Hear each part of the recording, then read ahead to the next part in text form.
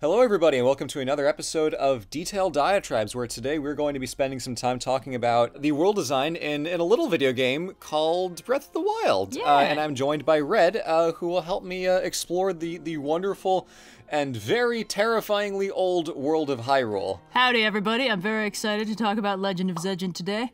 Let's have a good time. The Lego of Zego. Lego of So Zego. I have played Breath of the Wild through twice. We've streamed it. Red, you have other experience with the Zelda franchise besides just our Breath of the Wild streams. Yes, Twilight Is that Princess, correct? my one true love. Twilight Princess. Yes. And I'm tangentially aware of, most of the stuff about it. Pop culture osmosis has done me proud in the Legend of Zelda Yeah. space. Everybody knows about Link and Zorda and all them jazz, and yeah, so, I'm pretty much an Link and expert. Zarbo. Yeah. Lelda and Zelda. So today we will be engaging in a little bit of world design analysis to see that the version of Hyrule as we have it in Breath of the Wild is old as fuck. Yeehaw! So we will be conducting a rigorous academic analysis thereof. First things first, I would like to give a huge thanks to the YouTube channel Zeltik. He is a Legend of Zelda YouTuber who does all kinds of videos on theories, lore, analysis of Breath of the Wild and all the other Zelda games, and his Zelda theory videos were an inspiration in my process of putting this video together, and also a lot of the visuals that you'll be seeing, all the fancy B-roll. That's all his. So if you like what we're talking about here and you want to learn more, there is a huge community of Zelda theorists out on the interwebs, but we've got some recommendations for where you can start with Zeltik if you want to follow on some of the stuff we're going to be specifically talking about in this one. So thank you, Zeltik, for being great and for giving us your permission to use your theories in your footage. And let's talk about this game. Let's just jump into it. Yeah, the timeline of Zelda is very complicated, but what you need to know for the purposes of this video is that there are three things. At the very beginning is The Legend of Zelda Skyward Sword, and then there's literally every other game, and then at the very end of the timeline is Breath of the Wild. Yep. Everything in the middle is just a mush that you can rearrange and it doesn't really make a difference, but the very beginning is Skyward Sword, the very end is Breath of the Wild. That's all you need to know. We can refer you to the Brian David Gilbert Legend of Zelda Unraveling Timeline Unraveled video from back in the old days of like 2+ an years absolute ago. classic. Absolute classic. I wouldn't recommend using it as a rigorous academic reference, but, it... Yeah. The gist, as you've correctly stated, is Skyward Sword is the very first Legend of Zelda game. It is the one that originates the characters of Link and Zelda as they are going to iterate throughout history. It creates Ganon as an instance of this god of evil or something, Demise. The Demon King Demise, Yeah, that guy who you fight in a featureless mirrored plane because everybody loves doing that. And sassing of Skyward Sword aside, then there's a whole bunch of other stuff in a nebulous and unclear order that branches at least 3 times. And then at the end is Breath of the Wild. Every game ends up in Breath of the Wild somehow because of the time break. Yeah, like everything before Breath of the Wild is the era of myth. It's all Yep. like, yeah, we have legends of this stuff, but like, So, The legend of the Legend of Zelda. the legend of the legend thereof. Because Breath of the Wild has a 10,000 year gap wherein all the other shit happens. But yes. Yes. So Breath of the Wild, the map is very big. It is full of references to older Zelda games. These are not necessarily the same actual locations, but they are cutesy references. So for instance, if you've done the Eventide Island side quest off in the bottom southeast corner of the map, this is an homage to Link's Awakening, a game wherein Link wakes up on a mysterious island called Koholint, and has to wake the great whale deity, the Windfish, to escape. The entire island is a dream. It's not real, but here is an island in Breath of the Wild Hyrule that's basically Koholint. It's got Taranbo Beach, which is the name of the beach in Koholint, and there's Koholit Rock, which is a slight corruption of the name. And that's the thing that they do a lot, is that they'll have names of things that are references to other things, but like a letter is changed, a syllable is different. It's a very simple trick. So we've got Koholint, but it's not really the same Koholint. It's just a reference. Similarly, Mekar Island, west of the Great Korok Forest, is a reference to the first dungeon from the original Legend of Zelda game. It's not strictly the same location. It depends on how much you want to buy into it, but it is a very cute reference where there is one burned out tree surrounded by 4 smaller trees on an island that is just, it's a cute reference. There's nothing really more to it than just the stylistic continuity and the visual echo. But it is cool that it exists. Makar Island is actually named after Makar, who is a character from Wind Waker, a little Korok fellow. So this island is actually right next to the Great Korok Forest. So there's references. It's not like, strict, like this was the thing that was here. It's just, it's references. Yeah, so these would be like kind of non-diegetic callbacks where it's like, in universe there's no reason for this to be the same, but it is anyway. So it's like poetry. It rhymes. Yeah. Basically, no one within the world of Breath of the Wild would recognize these as references to the other games. It's only something that a player can really process. Oh my god, why has nobody made a meme of like Link starting one of them flashbacks and then just snapping back to one of the older games? Does the slow zoom on his eyes, and then it's like da-da-da-da-da-da. He looks at the Temple of Time, accidentally goes feral, and turns into a wolf again. Aw, dang it. So there are a million of those. Those two are pretty illustrative, but as we move forward, there's a lot of lore within Breath of the Wild that is unique to Breath of the Wild that conveys how insanely old this game is, and this is not a comprehensive list, otherwise we'd be here for literal months. Immediately, like the smallest scale of time that we really work with in this game is Link right now, the time that the player is playing as, versus 100 years before when the Great Calamity happened. So there's an immediate 100-year time jump between, Link and Zelda running around as kiddos, having a great time, preparing for the Great Calamity. Great Calamity happens. Link is asleep for 100 years, events of the game. So there are a lot of things from the pre-Calamity time, just 100 years ago, that are, in ruins now, but in cutscenes and stuff, and flashbacks, you'll see it before.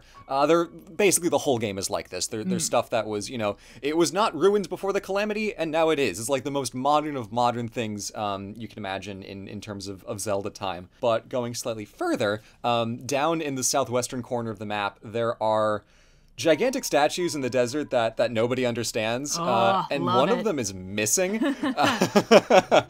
the Gerudo Desert, there are 7 statues of legendary heroines, but the 8th one of them is not with the other 7. The 8th heroine is over the Gerudo Highlands on the opposite side of a ginormous mountain range, but her sword is not with the statue. The sword is buried in the rocks at the top of the mountain.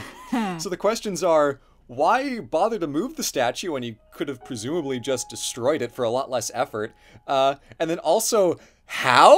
Question mark. Wow. Not to flex my expertise, but I will say that the last time something really big had to get moved, we used Twilight Realm portals.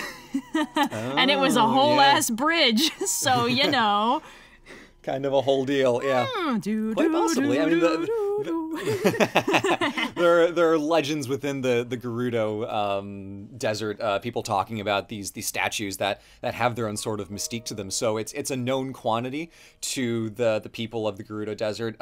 Link is tasked to go find it because it's like, yeah, we think there's this 8th statue out somewhere in the Highlands, but no one's actually seen it. And of course you can find it. Of course. Because no one is as insane a climber as Link. Or insane enough to be a climber like Link.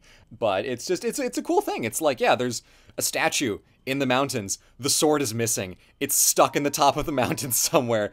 When did this happen? Old enough that no one knows how or exactly when, but recent enough that people still remember it. So that's just cool. I'm not saying the statue came alive and stabbed that mountain, but I'm not saying it didn't do that. Statue's cursed. Get it out. Can we break it? Nope. Get it out. Move it. Scooch it. Lure it away. Yeah, exactly. Further, we can jump back to 10,000 years before the events of Breath of the Wild, because the Great Calamity that we experience from the 100 years ago time skip is actually the second Great Calamity.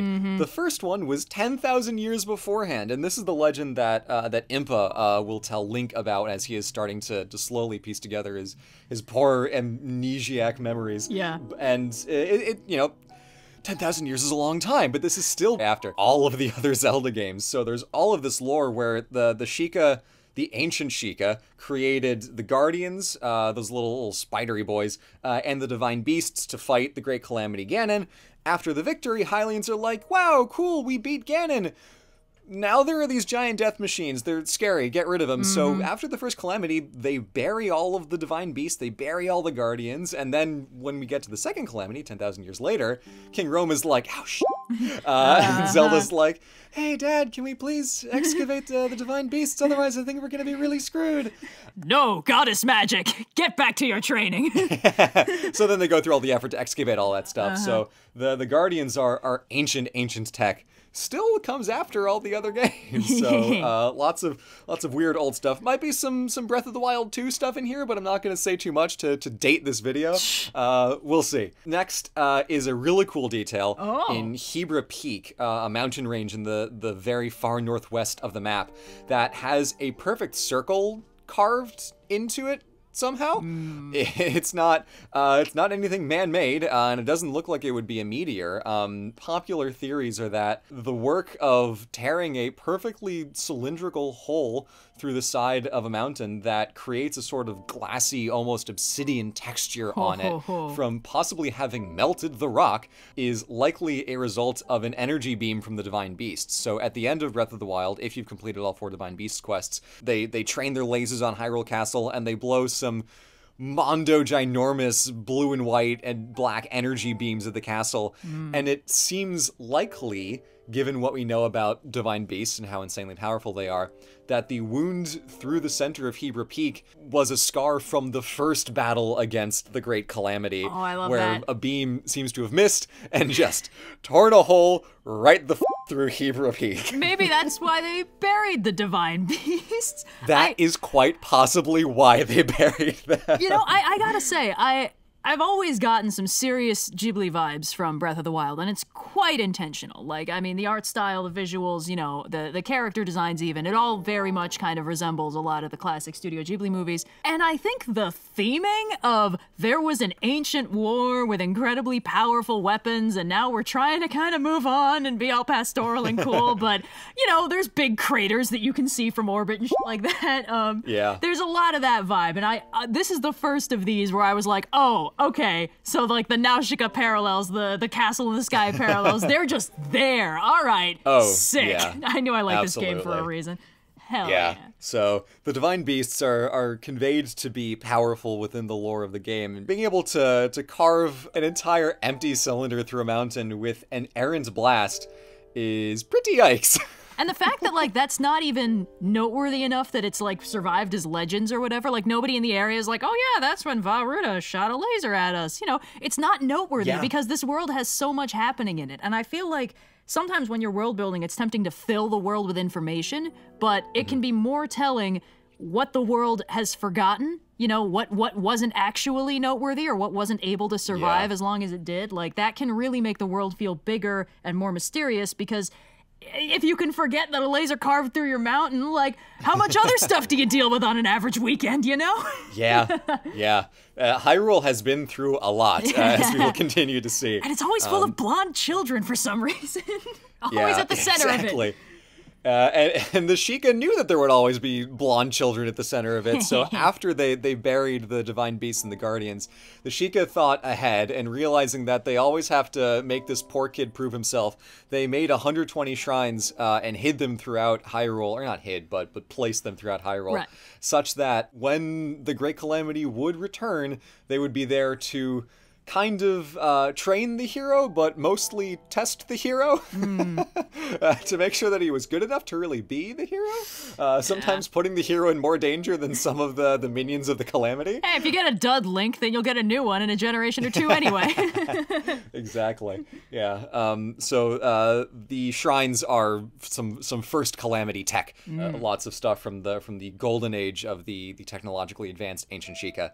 But aside from the Sheikah, there's another civilization called the Zonai, who are a very old, long-dead civilization from thousands of years before Breath of the Wild, but they're not so old that they've shown up in any of the other games. They're spread all over Hyrule. They're a very clear, like, Aztec, Maya parallel insert civilization. Nobody in the game itself, nor in the IRL Zelda community, understands a goddamn thing about them. There's maybe a Ganondorf connection, but it's very unclear. All we know is that it is old.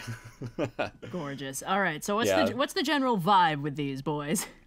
So there are a lot of ruins spread across the map. The picture that I have here on the left of our little slideshow is from the Faron region, a very kind of jungly, like very like strong Maya vibes part of the map, where there's a lot of decrepit buildings, columns knocked over, statues of owls, statues of boars, and statues of dragons, which is possibly a Triforce connection with wisdom, courage, and power.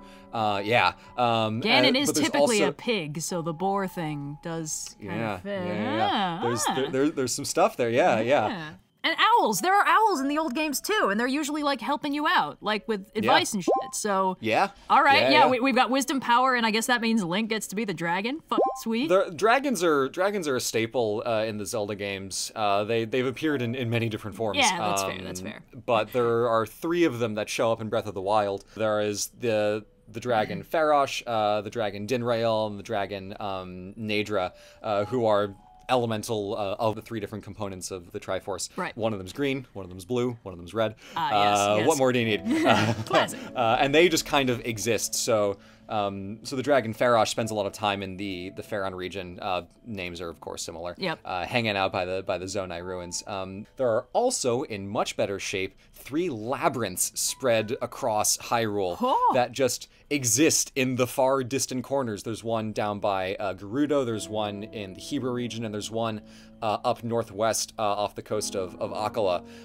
Just gigantic ass, like Minotaur type labyrinths that are built with these styles of architecture that have a lot of these same design motifs, with these owl faces, pig faces, dragon faces, these swirly designs, all the same kind of patterning and architectural texturing to make it clear that this is some Zonai stuff. So there's like some maybe weird connection of the Zonai and the Sheikah having worked together, because there are Sheikah shrines in these Zonai labyrinths. Ooh. It's weird. And no one understands it, and that's one of the coolest things, is that they created a pure mystery to put in the game. So like the first Calamity, like all that's like pretty solidly, like we know enough to understand what's going on with the lore and the Guardians and stuff. But the Zonai are just a complete wild card, and that's really cool. It makes the 10,000-year-old stuff that we know about still feel old, because it's juxtaposed with this 10,000-year-old stuff that we don't have a clue about. Yeah, and it makes the world feel bigger, because this gives us something grounded in the world building that has basically nothing to do with our heroes and the main arc of the story. Like, they might have a connection with it, but if so, they're not like... You know, there's none of the Sheikah people we talk to know anything about them or mention them at all, you know? Yeah. It's like they've got this whole civilization that clearly rose and fell and did its own thing and has barely anything to do with what we know about the main plot. Like, even if it does end up getting connected to it, it's like... It still feels huge and unrelated, and that's good. That makes the world feel bigger than just the main plot, and that's really important for world building like this. It's really well done. There's also one place I forgot to mention. There is an area called the Typhlo Ruins in the north, just north of the great Korok Forest. That is an area of Zonai ruins that is shrouded in a magical darkness that cannot be broken. What? So all you can do is take like a torch in there. You cannot see anything. You have to light all the little torches yourself to find your way. It is ruins shrouded in an impassable, unbreakable, magical cloud of darkness. Oh, some kind of How? Twilight Realm, What? you could say? Question mark? Confused Lovecraft noises? Oh, man. Mysterious colors, unlike anything ever seen, except the mysterious color is black, because it's ancient shadow. Yeah, unlike anything seen, because you can't see it. Ooh. Imagine a place that is so old, the sun has not seen it in 10,000 years. Yeah. Horrifying. Let's move on. Sun is like, oh, fuck that. No. Yeah. On the more... biological side of things, not just architecture all day long from good old Blue. There are also, we should not forget the 3 giant leviathans, whose skeletons are spread throughout the region. Across Hyrule, in the Gerudo Desert, in the Hebra Mountains, and in the Eldin Mountains, lie the skeletons of 3 gigantic leviathan creatures. There are some Sheikah shrines inside them for scale. They are terrifyingly large. Yeesh. Two of them are recognizable from older games, namely Levias from Skyward Sword, who's in the Elden region, and the Windfish from Link's Awakening, which is in the Gerudo Desert. But the third is a complete mystery. Even concept art that shows a little more clearly, it's not recognizable to any of the cetaceous deities that we've seen in Zelda before.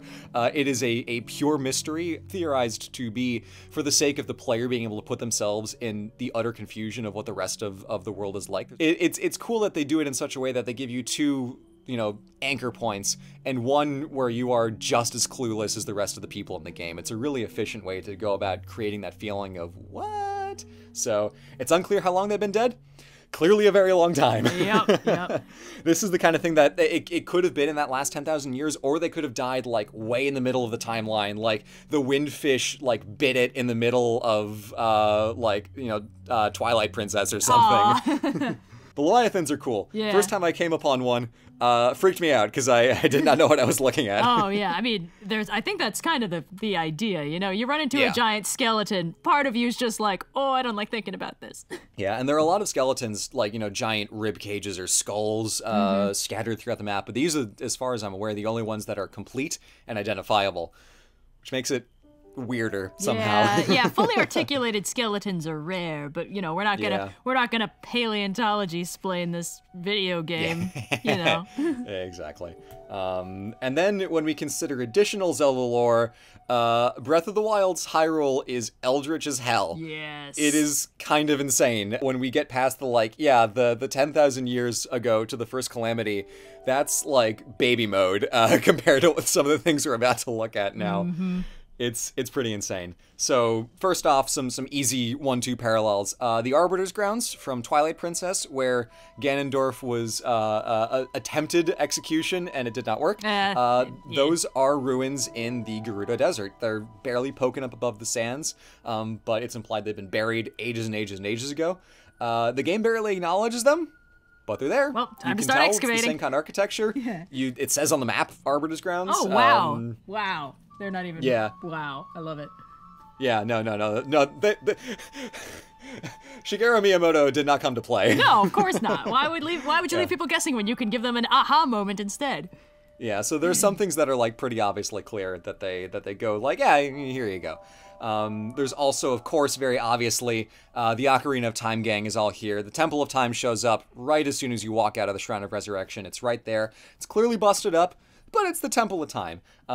There's also Castletown, which, if you do some cartography, Castletown actually kind of does map onto the Great Plateau, which is pretty neat and a rarity among the parallels we're going to see here. There is also Lon Line Ranch, which is the ranch where you get Epona from Ocarina of Time. That is burnt to but it does exist in this game world, which is very cool. There's also, you can literally purchase Lon milk from Hiteno Village. Whether or not it's the same product, the Lon brand clearly had some staying power over the millennia. Sometime in the last 10,000 years, they established the Lon Dairy Empire. Yeah, exactly. Its rise and fall almost more meteoric than Demise himself. Yeah. From food conglomerate Lon. They got in some trouble when they started selling Divine Beast Vanaburus' water to impoverished communities, but they pulled back and rebranded, and now they're just a humble small-town farm. Yeah, so the Ocarina of Time ones are fun because they're the most obvious, but, like the Arbiter's Grounds, there's kind of not a lot there. It is cool because it is very clear, and you can, see, oh my god, this is the Temple of Time, and this is that, and that's that, but it that's kind of where it starts and ends. So it's great to establish the chronology, but these are very obvious, and they don't really establish that sense of mystery quite as much, which is okay. It's good to have a mix of it, and that's, you can't have everything make no sense, otherwise you have Dark Souls, which is famously impregnable lore. But it's cool. It's a good thing that will, have players recognize that, oh, this is still the same world, and oh, these things are still here after all this time, which is cool. It's good to have those anchor points in there. Yeah. One other thing from Ocarina of Time is Zelda's Lullaby, which has appeared in other games too, but it is still a symbol of the royal family to the point where in the Sanctum throne room area of Hyrule Castle, the Triforce emblem above the throne is ringed with these 3 little musical measures that have the notes for Zelda's Lullaby, carved and emblazoned in there. Aw. Some of the notes are slightly in the wrong place. Could have been an art mistake. Could have been the melody getting a little bit shmushed after millennia upon millennia. But it is super cool that after all this time, the song, the theme tune of the Hylian royal family is still Zelda's Lullaby. Actually, you know what That's pretty cool. what I like about that is that it kind of implies that they've forgotten that it's sheet music. But like, if you make that the symbol of the royal family around the Triforce, and then, you don't think to pass down that, by the way, this is sheet music, and if some blonde kid comes in here with like a musical instrument, point him at it and he'll figure it out. Like, if you're drawing a symbol and you don't know what the symbol means, then it's very easy to kind of just maybe like put the dots in the wrong place. It's like when people were like forging Egyptian artifacts before they knew what hieroglyphs meant. Like it would just be random little pictograms and like symbols and squiggles, and people were like, oh, it looks very legitimate. And then later it's like, wait a second, that's the entirely wrong kind of bird and it's facing the wrong way, So I think it makes sense that it would have been like, all right, the dots kind of go like this, and there's kind of this pattern, but like it doesn't really matter which of these rings it goes on, right? And then it's like, but it does actually. Yeah, it makes sense how it could be corrupted over time. One possible counterpoint, although it is not strictly speaking canon, is in Hyrule Warriors Age of Calamity, which itself is not a canon game, but a lot of people take the lore around it as canon and the world building, even if the events are not canon. Tariko, the cute little egg guardian guy, it plays the Zelda's Lullaby song. So it is implied in that game, not strictly canon, that it is still used as a lullaby, which is really cool. So either option is an interesting interpretation. I'd say they're not even mutually exclusive. The song can have survived easily, but they might not necessarily recognize that this symbol of the royal family is... they might not have... Exactly, like they might have started as the same thing. The sheet music to the... Right, it's like, we've got the Triforce surrounded by this pretty pattern of like lines and dots, Okay, yeah, cool. Makes sense. You kind of put a radiant symbol behind a throne, it looks really good, very standard stuff. But then, a couple generations down the line, you forget that the reason why those lines and dots are where they are is because it's a coded representation of your royal theme music.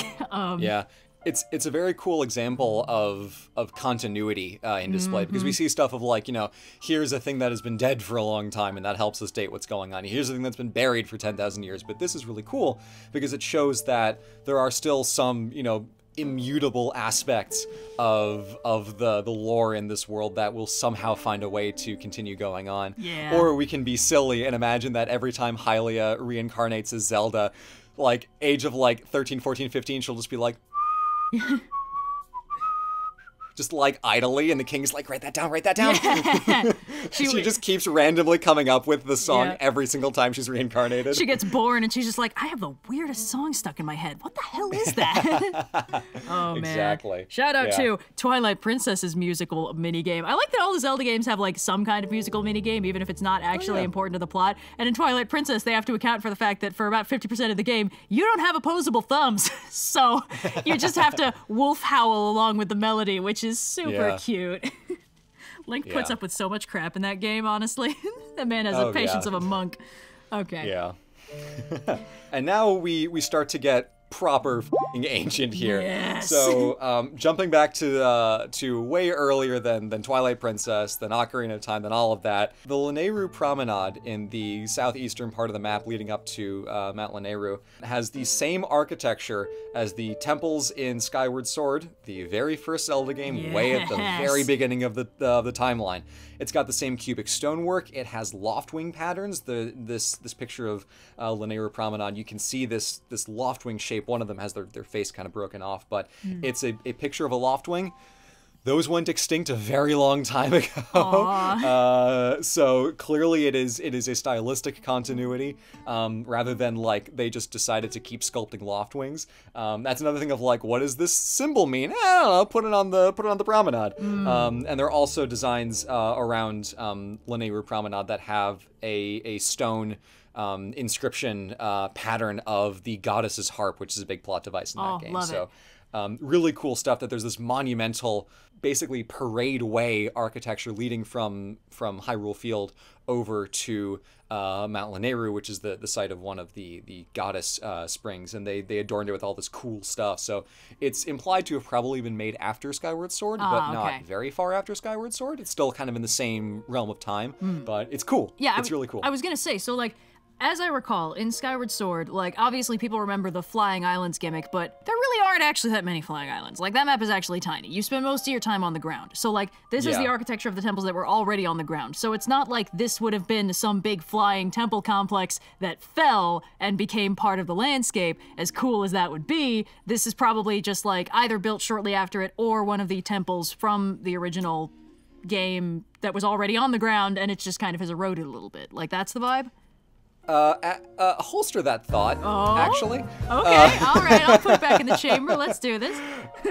So next, as we go up to Mount Lanayru, we'll encounter one of the sacred springs. In Breath of the Wild, there are springs to wisdom, courage, and power, and these are, point for point, the exact same as the Skyview Temple Spring and the Earth Temple Spring in Skyward Sword.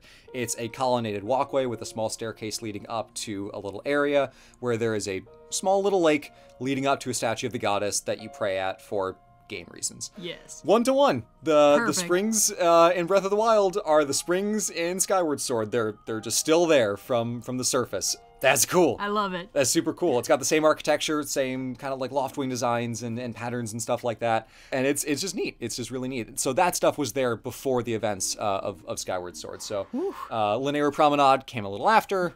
Springs came a little before. So these things are old. This is advanced ancient. Finally, or almost finally, we get to the Forgotten Temple, northwest of the map in Tanagar Canyon, where in the game, Link receives the cap and tunic and trousers of the wild upon completing all 120 shrines, earning his spot as the hero of the wild. Yeah. Where he really should have gone to beat Ganon by now. Poor Zelda has been holding him out for years. Link, I don't have that much time, but if you need to doll yourself up a little bit, work out a little, keep it. I've held this for 100 years. I can probably manage a couple more weeks. Just have fun. Link, that hat is really fly, but I kind of really need your help right now. Yeah, so in the game lore, it's explained elsewhere outside of the game in companion books, Creating a Champion, art books and stuff like that, that the Forgotten Temple was used in centuries past to honor the legacy of the goddess's chosen hero. So Hylians would journey over to the temple to pay their respects to the heroes who have saved Hyrule from Ganon again and again and again, and it just exists as an in-universe pilgrimage site, which is really cool that there's this kind of thing that people have caught on to the idea that this is kind of a recurring process, and so they have a space where they go to pay their respects, to try to look out for any kids who look about the right shape, height, and build, and keep records of all this cool stuff with heroes of the past. So that's really neat, just in itself. I'm sorry, my brain just latched onto the echolalia of you saying Ganon again and again, because it's oh my god, Ganon is just in the phrase again and again and again. It was meant to be! Yeah, no, exactly. Wow, okay. So this is the Sealed Temple from Skyward Sword. Oh, well then! Well, would you look at that? Yeah, so it's described in the lore as housing the oldest statue of the goddess, and the first giant statue of Hylia that we encounter appears in Skyward Sword up on Skyloft. And later in the game, as events unfold, Link sends the temple in the sky with the statue of the goddess Hylia crashing down to the surface to imprison the Demon King Demise. Nice work, Link. Nice work, Link. Yeah, he sends this giant temple crashing down to the surface. This statue of Hylia was up in the clouds on Skyloft, and then because of Link doing plot things, it came down to Earth. Right. So this is where that statue ends up. It's the oldest statue of Hylia, and here it is in the Forgotten Temple. Oh, I love it. This feels Super cool. like we're playing Zelda in the Shadow of the Colossus universe. Yeah, no, it really does. Yeah. You get a very clear sense of time with this building because it has clearly been renovated over the years to expand it, to fix broken sections of the wall. There are parts where some parts of the wall are caved in and plastered over with smaller bricks over time. So it was clearly used and reused again and again. It's unclear if people still remember that this was the sealed temple from way back when. But it is, and it's super cool. It's the same core architecture. It's obviously been expanded and changed, but it's the same fundamental setup. This building is one of the oldest things in the entire series. By the time Skyward Sword happens, this building was already thousands of years old. Gorgeous. And it was built when Hylia was still, you know, incarnate as the goddess Hylia on Earth, before she gave up her immortal form to reincarnate as Zelda. So this place is crazy old. It's where Link first picked up the Master Sword, forged it into its final form. It's where Link stepped into the ancient past to go fight Demise for the final time to seal him away, because he has to beat him twice. Again, plot things. Yeah. Skyward Sword stuff. One of the other really cool things is there is a plot point in the game where Link has to go plant the Tree of Life in the ancient past to help the dragon Lanayru, because the dragon is sick. In the present of Skyward Sword, the dragon's dead. So Link goes into the ancient past, takes the seed for the Tree of Life, plants it in the sealed temple, comes back to the present, gets the fruit from the Tree of Life after it's spent millennia growing to full maturity, takes it back into the ancient past, gives it to the dragon, and heals him up. And you can see in the Forgotten Temple in Breath of the Wild, if you look on the left side of the temple, that tree is still there. Oh, man. It's insane. It's in the exact same spot where it should be. It looks like it was kind of like covered over, but the tree like punched through the wall to get out. Yes, good. Insanity. Absolute insanity. There's more Still time there in the travel than exact I same remember spot. in Skyward Sword, but There's a lot of time travel. So the Gate of Time is actually here in the Seal Temple. It's not like here right now. It assembles with like magic and stuff. Of course, yeah. It was Hylia's temple before it was the Seal Temple. It was so old that it is as old as the goddess herself. Holy shit. I like the idea that, like, as they're building more of this temple complex around it, but they've kind of forgotten that it was sealed on top of Demise or whatever. They're like, yeah, there's some, like, evil in the basement. We're not really sure where it's coming from. So this place is truly insanely old. It's the oldest building, as far as we're aware, in the entire Zelda history. It was around when the goddess Hylia walked the lands. This place is crazy old. Yes, old as balls. Old as balls, indeed. There is one thing, however, that might be ever so slightly older than even this, and that is the Breach of Demise, which is the area so old it is only implied in Skyward Sword's prologue as the place where the Demon King Demise first came to terrorize the world of Hyrule before it was really even Hyrule. He was said to have come out from this chasm in the earth, spilling out with all of his minions to come do all this evil stuff. And there is a place in the world of Breath of the Wild's Hyrule called the Breach of Demise that really looks like a place that got forcibly pushed upwards and spread out. There's this chasm area where this whole jagged array of rocks that look like two hands nestling in with each other. They kind of lace in these big jagged peaks that got forced open. It's not necessarily 100% the actual breach of actual Demise, but with a place called that looks like this, it's hard to imagine what else it could possibly be instead of the place where Demise did in fact breach. Yeah, I think there are two possibilities for that. Either it is not literally the place where Demise breached, but that myth is so ingrained in the collective consciousness that they see this big rift and they call it like, ah yes, this is where our Satan analog poked his head out. It makes sense. Or it's literally where that happened. Either way, it's exactly. Cool. Yeah. There are, some parallels to various places in world mythology where it's like, ah yes, this story of whatever the hell it happened over there on that hill. Trust me. Yeah. Okay, they invent that stuff after the fact, but still, clearly it was chosen for a reason. So it's wild to think that the location of the inciting incident in the entire Legend of Zelda series is still here. Oh, I love it. I love it so much. It's absolutely crazy. God, I'm hyped for Breath of the Wild too. And that is all I have to say. That this Hyrule is so old it is actually quite genuinely scary. Because the game seamlessly blends the history of the immediate past with the history of the terrifyingly much more distant past in a way that allows the user to genuinely conceive of 10,000 years ago as recent compared to the history that goes back tens of thousands of years ago. Yeah, and for context, like, real-world history, we're getting into fully, like, we basically don't know anything concrete aside from, like, oh, we reconstructed this, and you know, we have scraps of, like, this, and we found a cave that people lived in around then. It's like we didn't domesticate dogs until 15,000 years ago. Like, that's like, how old.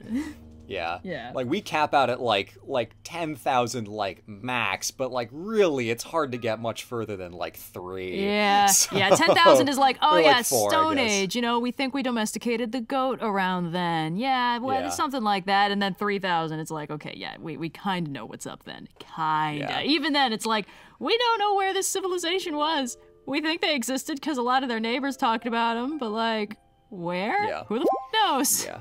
And it's cool that the game does such a good job of creating an internally consistent timeline of events so the player can understand, you know, what happened when, what came before what, and, you know, sure, the Sheikah shrines are older than the game by about 10,000 years, but they're not as old as the Temple of Time, which is not as old as the Forgotten Temple. So even with, you know, strata upon strata upon strata of game history, it's still distinct, and it doesn't just settle into a mush of the ancient past, because it's able to draw on all of that stuff from older games and create an intelligible world's lore that is expressed through the game. And that's really cool because not a lot of games can do that. There's something very impressive about a game franchise like Zelda, of all things, taking a concept that is ultimately designed to be the same game over and over again and creating a world for it that feels so much bigger than just this same battle happening over and over again, while also still being shaped so strongly by that battle. Like,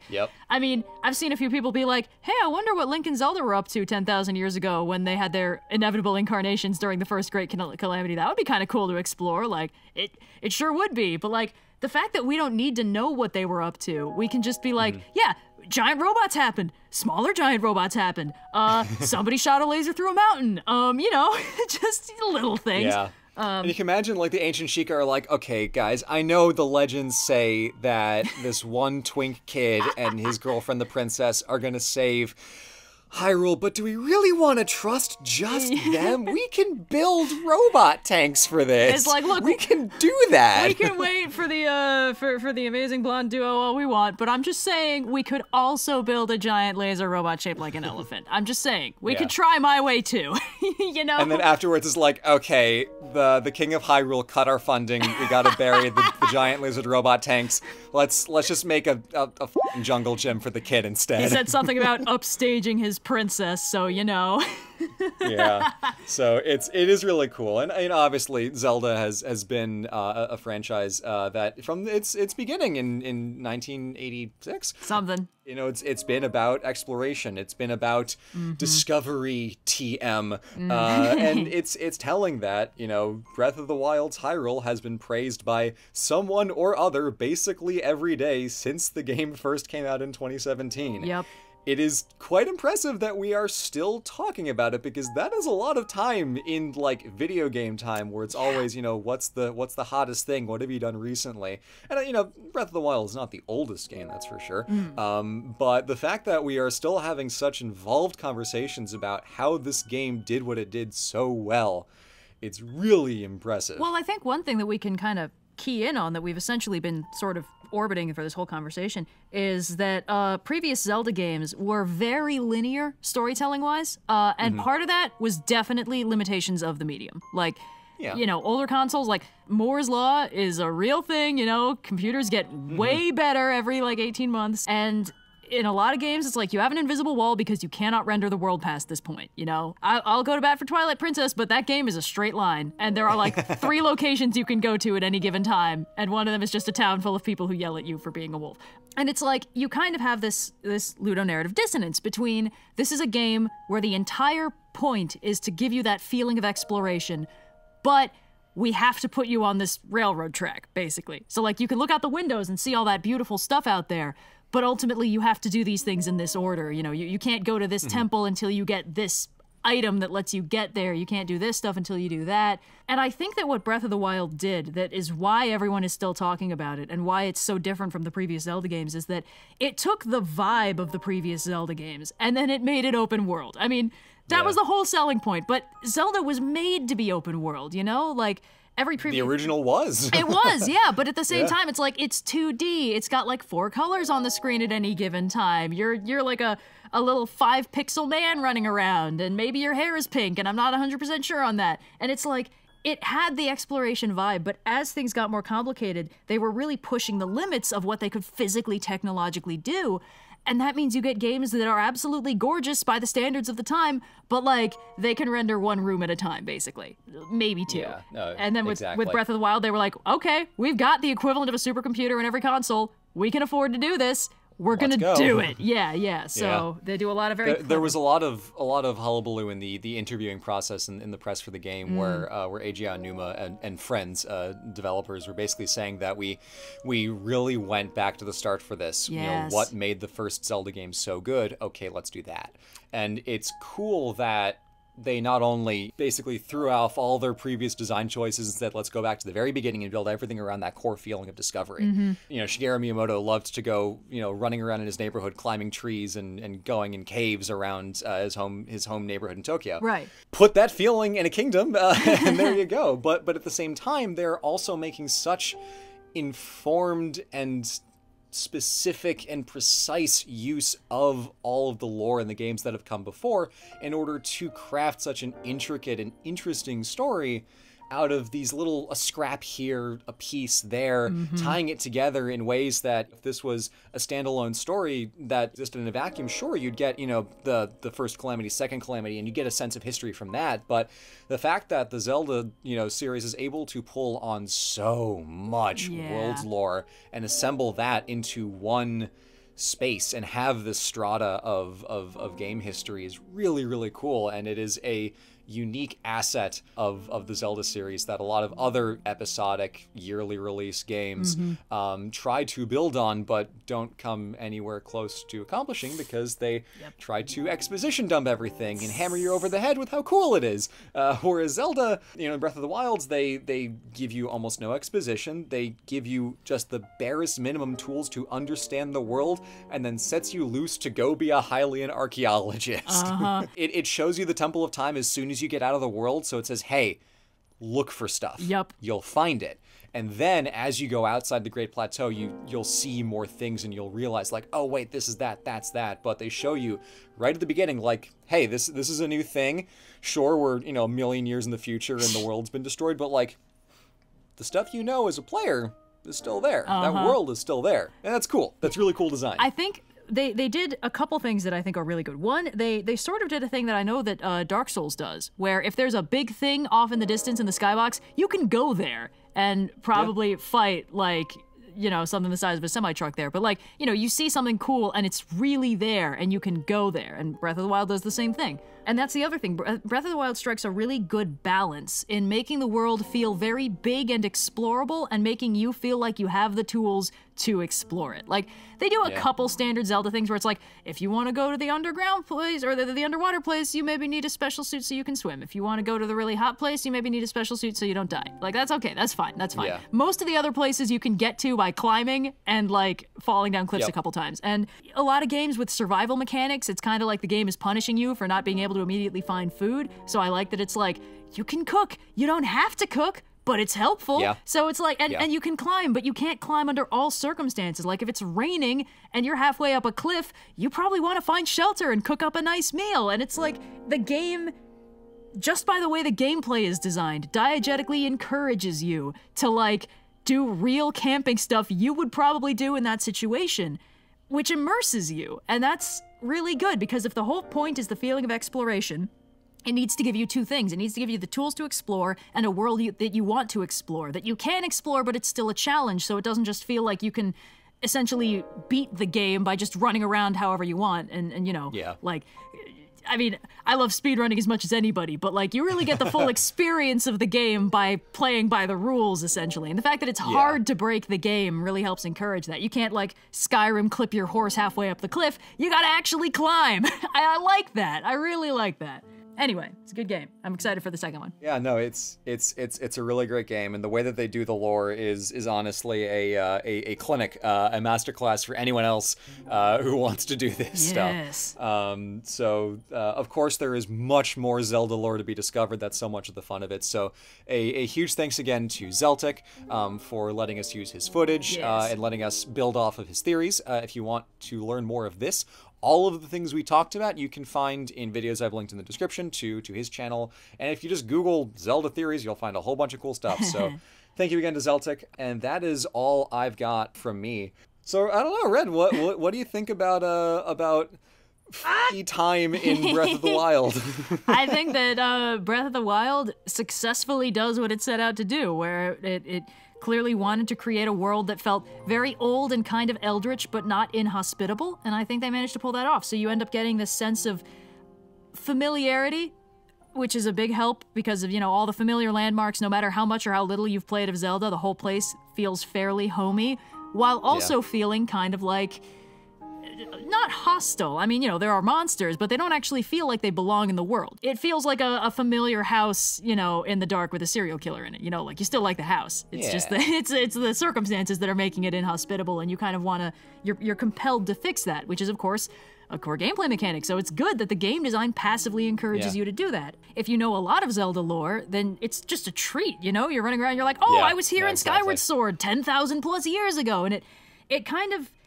I think it's one of those things where, in universe, you can sort of see this as like, if you don't know what you're doing, this is Link with full amnesia. And if you have played Zelda games before, this is Link getting weird echoes of all of his past lives. It's like, that tree is weirdly familiar. Why do I remember that tree? That statue, I could have sworn it didn't used to have a roof over it. Just like, all that good shit. I love it when the analysis of the game doesn't detract from the game, but actually strengthens it. And I think they did so much work in the world building and the visual and game design of Breath of the Wild that it just ended up working really well. And I am excited for Breath of the Wild 2, and I really hope they can pull it off a second time. Oh, I think so. That's why they're taking the time. They gave you a Hyrule worth fighting for in Breath of the Wild, and that's why it works so well. So, bye!